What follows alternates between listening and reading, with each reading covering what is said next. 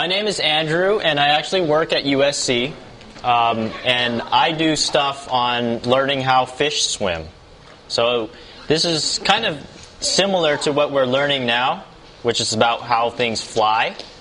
Today we're going to be learning something specific on what drag is. So drag is something that not only airplanes or birds or things that are flying, they feel drag, but every day when we're just walking around or something, or if you're sitting in a car, your car feels drag as well. My name is Tahani. I've been here before. I don't know if you remember me from week 1.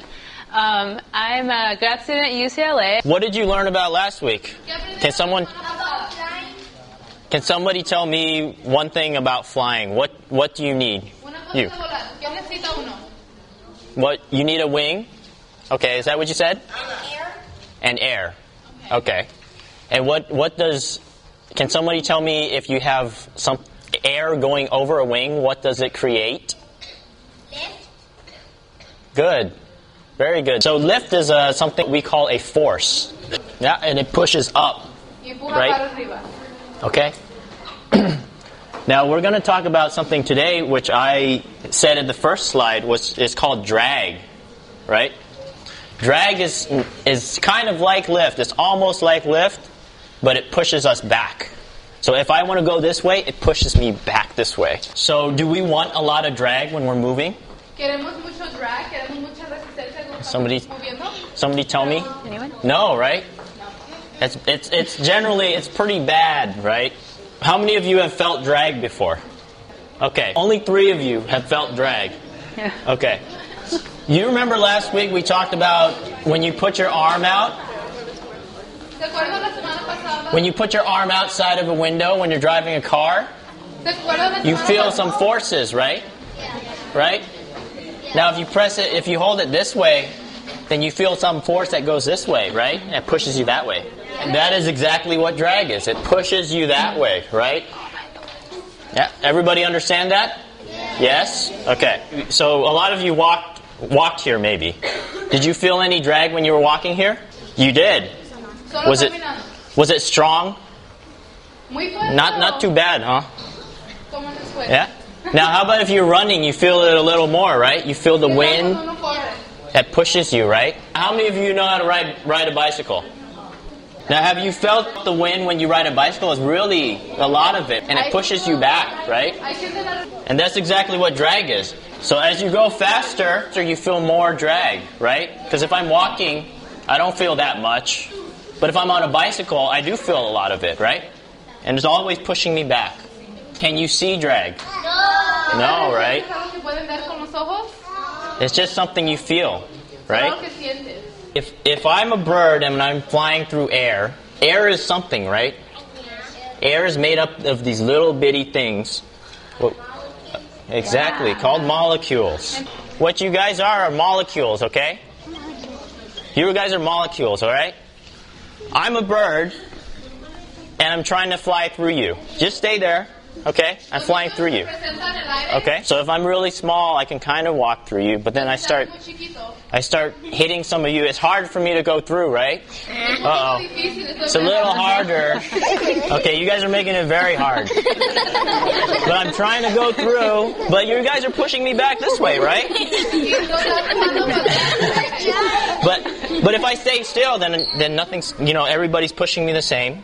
I don't feel any drag. But if I'm trying to go, there's drag, right? Okay? That's exactly what the air does to you. So now imagine if I'm bigger, okay? Okay. Yeah? You're the same, but it makes it harder for me to go through if I'm bigger, right? Very hard, right? It's hard. It's hard for me to go through because I can't sneak through you like that, right? So if I'm bigger. If you're small, you can go through a lot easier, right? So who can tell me why drag is bad? Why don't you want drag? Exactly. And when it drags you down, it makes you go faster or slower? Slower, right? And you want to go as fast as possible. So how, if we have something that has a lot of drag, how do we make it with less drag? How do we make it so that it has less drag? Exactly. Wow. Exactly.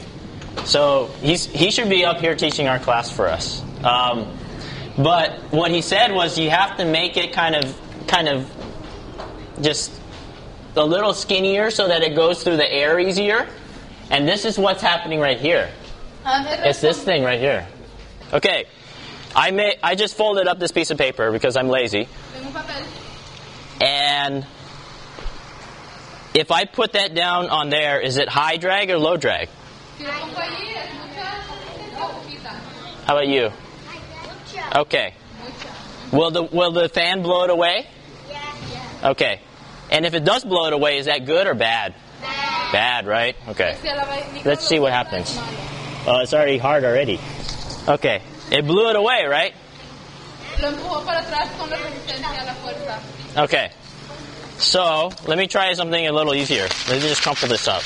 Okay. Now, you saw that. Does this have more drag or less drag than that?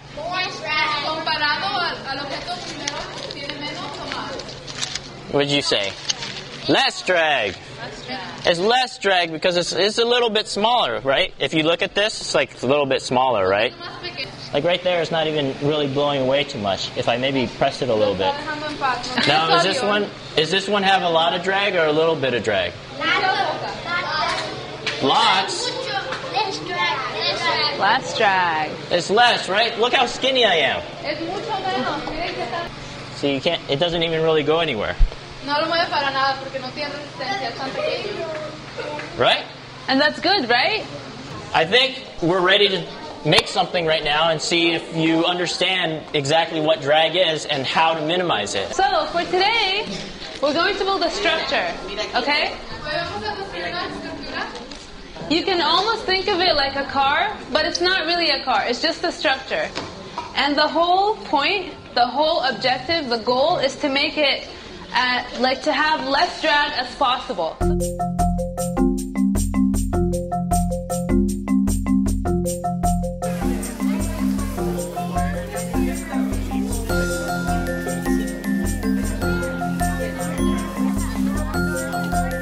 And then to test whether your construction works or not, we'll come in front of the fan and we'll put whatever you made and we'll see. If it blows back, what does that mean? Does that have high drag or small drag?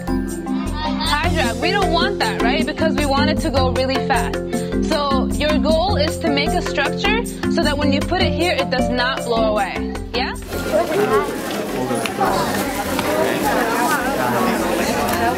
Arrow shape deal. And you tape it to the front of the tube. And then wrap it with this so it gets a little heavy. Once it sits in front of the fan, it'll be like aerodynamic. Yeah, cutting through the air. Exactly. On the four sides, do you think that'll be very aerodynamic? How you want to So let's think about things that are aerodynamic, like an airplane. What about an airplane makes it cut through the air? A wing? What about the front of it? What about the nose? This box structure as your car, right? And so the car is like a box where we sit, but in the front and in the back, it's more thinner and narrower. So this is where the passenger area, and you're designing the front to make it as streamlined as possible so that it could go faster. So we're just not going to set it in front of the fan, but yeah, because so like use this as a front. but then that's gonna just go and blow it all back, right? So you want to like make it so that like so skinny and pointy at the front so that it doesn't fly back.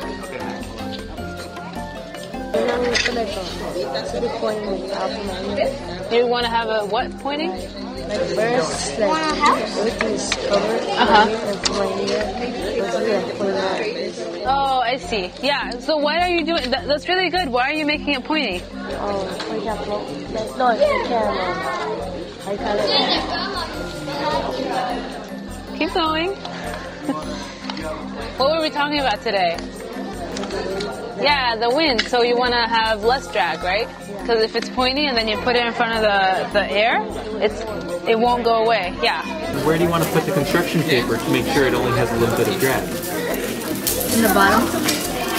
That sounds good. You'll be able to put it like this in front so the wind goes around, you know? Yeah, this is the front.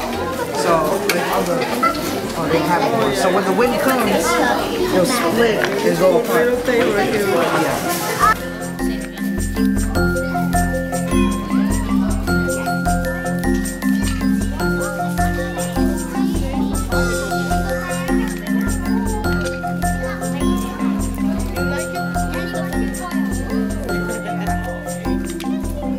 Do you think it's gonna work? What happened the first time you tried it? Flew away. What did you change? I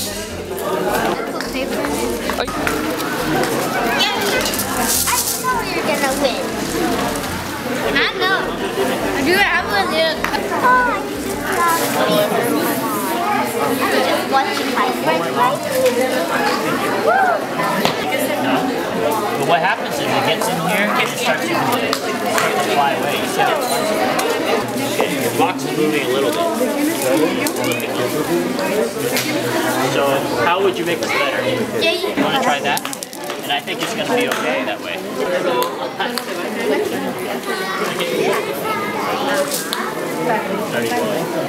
Make it like a little skinnier like this.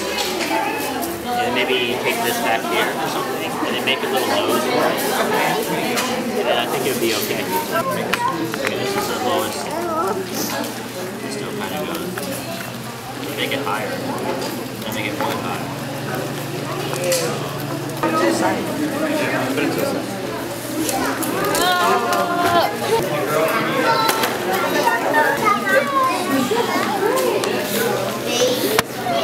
Is that hard to do?